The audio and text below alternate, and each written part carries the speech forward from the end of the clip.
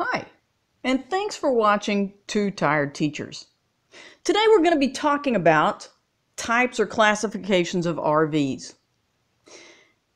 So you finally decided you think you might be interested in purchasing an RV, but you feel a bit overwhelmed by all the options that are out there. You're not really even sure what some of them are called.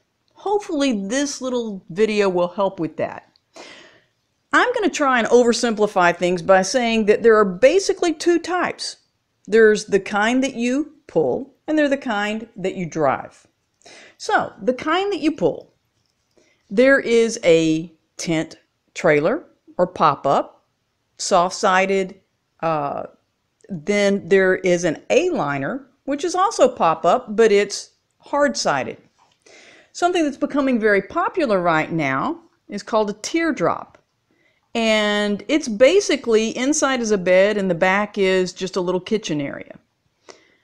Another step up from that perhaps is called an expandable. It looks a lot like a travel trailer, but it has usually bed areas that expand, which are also canvas type material.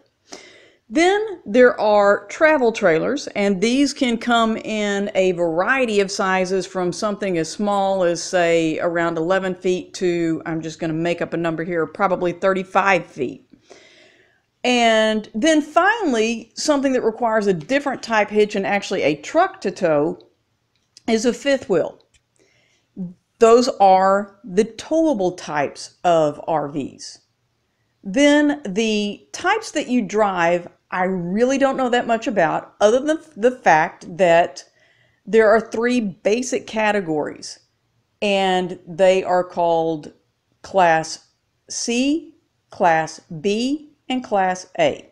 Class C is the one that looks like it has a bed up over the cab area. I don't know the specifications for the lengths of those.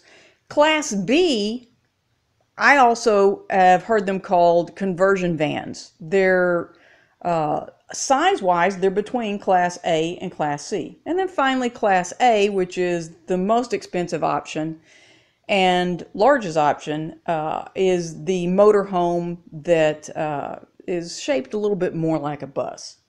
Like I said, I'm trying to oversimplify things, but hopefully this will help you as you search for the type of RV that might fit your needs. Again, thanks for watching.